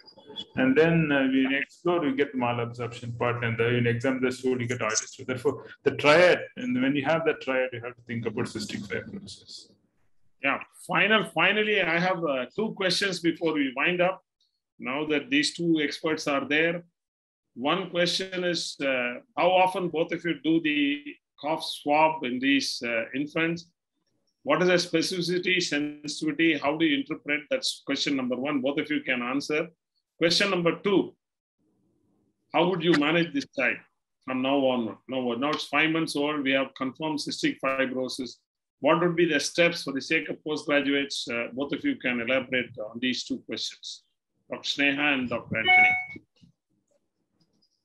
Yes, we will do either a cough swab or a deep throat swab. When it's a very small baby, you can just do some saline nebulization, tap the chest like chest physiotherapy, and you can do a deep throat swab. Presence of Pseudomonas, we already discussed it. Unless the baby is immunodeficient, community acquired setting, Pseudomonas, finding Pseudomonas is very, very suggestive of CF. So that's one of the things, when you start working up this patient, one thing, either the anemia or the hypoalbuminemia or something which kind of makes you think of CF as a differential diagnosis, do of these things. Do a cough swab, because it takes 2 days for, not cough swab, throat swab. It will take 2 days for the result to come. Send the stool for elastase, because that will take another 1 week to come. So that by the time you have done the other evaluation in your liver, kidney, etc., you have the result in support for you to start the empiric treatment, though you don't have the diagnostic test result. So that is what I would do. Maybe Dr. Anthony can tell about the steps of treatment. I think, yes, I think, as Dr. Sneha said, like the main thing is the critical step is making the diagnosis. As we make the diagnosis earlier, the prognosis is going to be better, and treatment is going to be multidisciplinary. And we should not think the cystic fibrosis is a lung disease. We should think cystic fibrosis is a systemic disease and a genetic disease. Therefore, it's equally important to concentrate on the lungs as well as the intestines. Therefore, growth monitoring, creon, vitamin A, D, K supplementation is as important as treating the lungs. Sometimes what happens is, to begin with, myself, I was concentrating more on the lungs, and concentrating less on the intestinal part. Therefore, the prognosis, the outcomes were not very good unless you start concentrating on the nutrition part of it. It's equally very important. Therefore, what we do for the lungs is like airway clearance therapy. We have mucus thinning agents like hypertonic saline, and then chest physiotherapy. There are different types. You can do cupping, you can do PEP devices, a cappella, and it's important to get help of a physiotherapist. Lots of things you can't do by yourself. Therefore, it's multidisciplinary. Therefore, you need a physiotherapist to help with the physiotherapy, and it's important to get parents involved. Otherwise, it's not going to work. Whatever you're prescribing is not going to work. Whatever they are going to do at home is going to work. Therefore, it's important to empower and train the parents and ask them to follow whatever you prescribe. And as I said, nutrition is very important. Another thing is like psychosocial aspects, because you have to plan the therapy based on the income of the parents. Therefore, it's very important to support them emotionally as well, because if it is a chronic disease, lots of patients lose hope.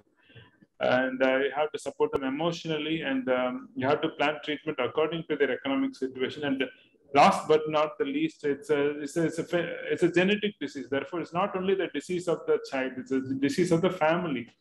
Therefore, you don't want another child with cystic fibrosis in the family. Therefore, you have to give proper counseling and genetic counseling for the family, so that we don't have another baby with cystic fibrosis. It's going to be a big burden. We are not going into the details. This is the broad outline with which I actually follow, and I've got lots of tips from Sneha as well. She can elaborate on a few things. Very well said, Dr. Anthony Terence. Very well said. I know it's very important to sit with the family and discuss all the issues and then counsel them effectively. Are there any questions for the postgraduates, finally, to the experts before we start winding up the session? It's already 9:10. 10 minutes we have exceeded, doesn't matter. Manoj? Yeah, he has asked some question. Role of IVK factor, Lumika factor, or other genetic therapies? Gene modifications. Yeah, Dr. Sneha, I'm sure you'll be involved in some international work on this. Unfortunately, no, because these are expensive drugs. So these are CFTR modulators. So they work on the protein. Either they help to make the protein, or the protein which is not functioning well, it helps to make it function well. So it really not going into the gene level. So this is not at the gene level, but at the level of the protein. So these drugs, ivacaftor and now what is called trikafta, which is a combination of 3 drugs. It's very powerful and very effective, highly effective treatment. That is like, highly effective ART. This is called highly effective modulator therapy, HEMT, HEMT it is called now. So extremely useful. I'm hoping that by the time I retire, at least I will get to, prescribe these drugs for my patients, because these are extremely expensive. This is lifelong treatment. It's not like one day, one dose. So unless you have a commitment to continue the treatment, we can't just experiment with giving a few doses to a patient. So. I'm sure you must be giving azithromycin for all these patients on a prophylactic basis. What dose and what regimen you follow, Dr. Sneha and Dr. Anthony? So azithromycin is for Pseudomonas. When they are colonized with Pseudomonas, you can use azithromycin. So less than 40 kilos, we use 250 milligram, and above that, you can use 500 milligram 3 days a week. So usually we say for 6 months and reassess, because long-term azithromycin, other problems like atypical mycobacteria. This is described in the Caucasian population. I haven't found much atypical mycobacteria problem here, but they who make the guidelines are very careful about pointing out atypical mycobacteria can be a problem. So, I mean, we do use long-term, not 6 months, much longer I use in those who are colonized with Pseudomonas. Incidentally, Dr. Cabra uses it daily, 5 milligram per kg. That's a protocol Dr. Cabra is following in All India Institute. I know some centers use 5 milligram per kg alternate days. Dr. Eglersi has mentioned the role of immunomodulation. Yes, azithromycin is a Ganga Pani which acts at all levels. It definitely has got an anti-inflammatory effect. Even doxycycline has got an anti-inflammatory effect. And it does so many things at the mucus level and at the immunomodulator level. It has been found to be pretty safe in most cases. Some centers use alternate days, some centers use 3 times a week, or some centers use daily. That's it. So what about the diet? How do you manage the diet of these children, Dr. Sneha and Dr. Anthony? Diet, we try to advise diet which is the parents can afford by just, the same principles we use in pediatrics for protein and energy malnutrition. Increase the fat because they need a high content of fat. Just because they have fat malabsorption, we shouldn't avoid fat. It is difficult to convince them to use high fat food, oil, milk, etc., because they believe it will cause lung problem. But we have to convince them to give high fat, high protein diet along with the multivitamin, ADEK supplementation and salt supplementation. And with the increasing fat, you have to give adequate pancreatic enzymes to cover that. So otherwise they will have steatorrhea. So increase fat, increase the pancreatic enzymes to keep the BMI at the 50th centile. This is our goal. So how far we reach it, it's difficult because sometimes we just go touch and then we come down because sometimes parents are not able to maintain the pancreatic enzyme. Diet is not the issue because we know ways to increase calorie. All of us pediatricians, we are very good in that, add oil and add certain things which can increase the fat content and the calorie content. So that's the same principle. But, another thing I just want to point out is when you read in the book, you will come across a term called fibrosing colonopathy, which is said as a complication of increased dose of pancreatic enzyme supplement. So don't get scared by that word. That condition was seen in the 1990s. And since then, it has not been seen. Once the world figured out how much is the correct dose to use pancreatic enzymes, which is much, much more than any of us use in our patients. Because of the cost, we are giving very minuscule amounts. So with that safe doses, this is not going to happen. So don't worry about that and cut down the enzymes. Give enzymes liberally, making sure stool is non-fatty, non-foul smelling, and child is gaining weight. That is your titration for the amount of enzyme. Okay, just one final comment to what Anthony Terence said earlier. Actually, Dr. Anthony, you'll be surprised that in protein-losing enteropathy, a child may not have overt diarrhea. This is something which is described in literature. This is something which I have personally seen myself, including this baby. We have seen I've seen at least 5 or 6 cases where there had been absolutely no diarrhea, but there had been protein-losing enteropathy. I think PGs here should realize that, Dr. Anvita, please stop sharing the slide. PGs here should realize that there need not be over diarrhea in protein-losing enteropathy. Okay? Dr. Anvita, please stop sharing the screen. Anvita, please. Yes, sir. Yeah, please stop sharing this. Yeah. No, your screen. Yeah. So it's not necessary for somebody with protein-losing enteropathy to have diarrhea. That's, I think, one strong message. 1. 2, you should not stop thinking of cystic fibrosis just because there are no respiratory manifestations. I think these are the 2 important, strong take-home messages. With this, I would hand over to our ever energetic Secretary of IAP, Dr. Rajendran. Thank you, Dr. Rajendran. It's up to you. It's over to you. Thank you. Thank you, Dr. Sneha and Dr. Anthony. It is not only the postgraduates who learned a lot. It is somebody like me, a senior postgraduate, who wants to be a lifelong postgraduate, who has learned. Thank you very much. Thank you, sir. Thank you very much, sir. I think it's an excellent case presentation under leadership of Dr. SP, sir. Yes, usual Kalakal. And I thank Dr. Anthony as well as Snega. And now I request our judges to comment. Dr. Srinivasan, sir.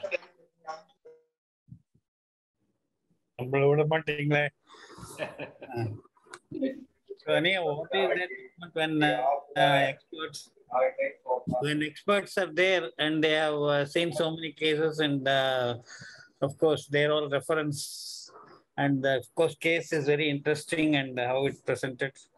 So we have to always keep in mind, and of course in JIPMER also now we are seeing a lot of cases coming up because of awareness. Of course, Dr. Elasi has mentioned about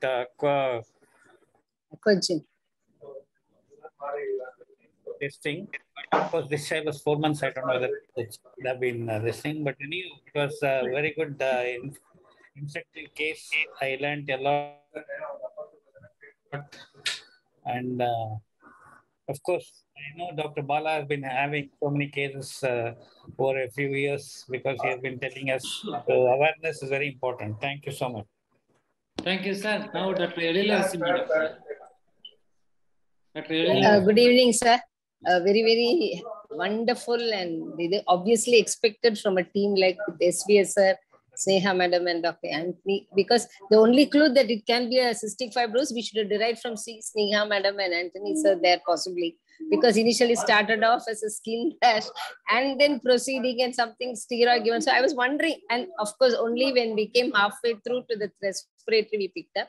But just if you allow me to say anything, I think being in pulmonology, we are seeing any presentation, anything. And from March to August, what Sneha madam says is any dehydration, watch out. Yes, that is one thing. And giving them one bit of either ORS or salt to be applied to the tongue and all that, all this is new.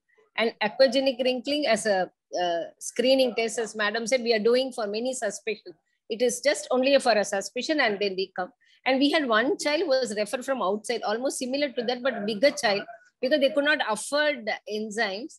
And when we examined, he had such a firm liver. He has already gone into a total cirrhosis and everything at the age of 2.5.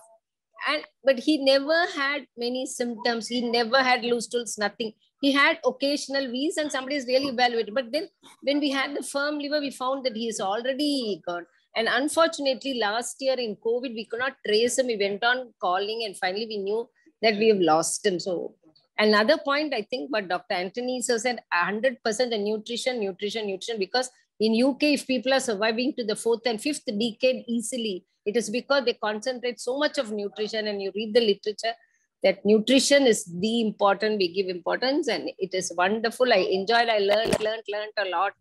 And as Sir says, we keep learning every day. Thank you so much for this wonderful session. And PGs, I think she had little tension, so she was changing the slides frequently to up and down, Anvita.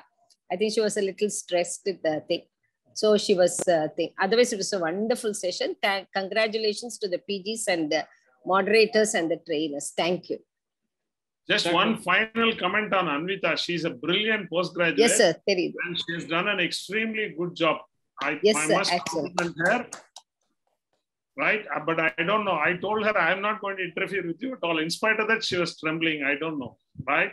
No, sir. It's only her fingers, possibly. She was just moving. Only the fingers, like the slides went on changing. So we didn't know like what slides she was trying to. Otherwise, it was wonderful. She took it on beautifully. And she put it so short and nice, sir. Like not too many, no? The points and all were very clear on that. So very nice. That is done, Anvita. Well done, Anvita. Keep it up. Dr. Janani Shankar, I think it was a wonderful presentation. I think as all the three, Dr. SBS, Dr. Anthony and Dr. Sneha mentioned, we've had children with severe anemia. We've had children with just edema and hypoalbuminemia. We've had children with rash, like something like an acrodermatitis enteropathica in the past where we have diagnosed cystic fibrosis. So I think the message was given by Dr. SBS. It was very, very clear. The postgraduates should realize that it will not come with a respiratory and a GI, and they'll have everything under the sun for making a diagnosis. Thank you. We enjoyed the session. Yeah, thank you, madam. Now it's from PG side, Dr. Anvita. You will please your feedback, comments. Anvita. Anvita. Yes, sir. Yes, sir. Thank you, sir. Thank you for the opportunity. Actually, sorry, sir. There was a technical problem with the thing. So slides were going on and off. What about your video? Whatever, you're not showing your face. Okay. Yeah, good. Smile for a change. Yeah, good. Well done. Thank you, sir. Done well, very well. Yeah, Anvita, very well done. Very well. Thank you, ma'am. On behalf of IAP TNSC, I thank Dr. SP sir, as usual, done excellent chairperson as well as moderator role also. I thank Dr. Snega from CMC Vellore. I thank Dr. Anthony and for that excellent moderation.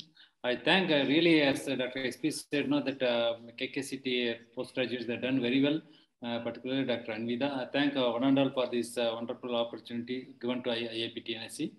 I thank the Sweta as a DIP person to help us. Thank you, one and all.